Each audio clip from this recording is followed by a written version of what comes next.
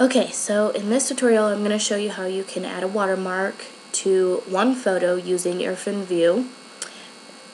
First open up the program, click open, find the picture that you would like to watermark. I'm going to use this picture of my son. You'll open it up and then you'll just go to edit, insert overlay watermark image.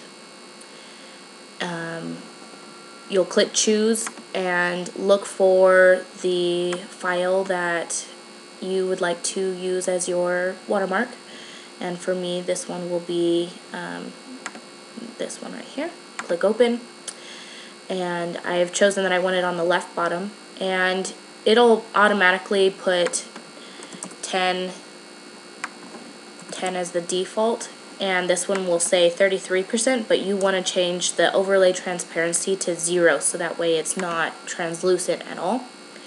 And click preview, and if it's where you want it and you like it, just click OK.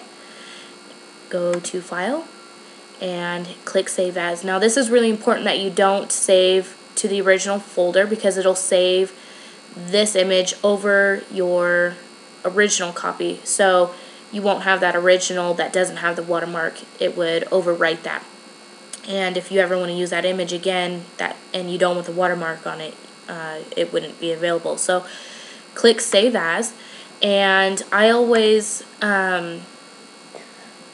put them into a new file just so that way I don't lose track of where everything is.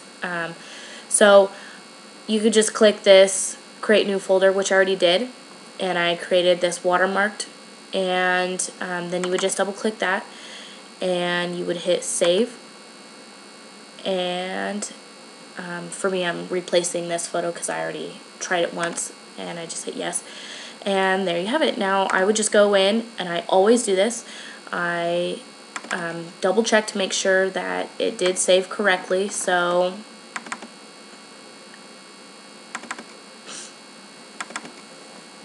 here it is, and that's the correct photo and everything. So that's how you do a watermark on one image.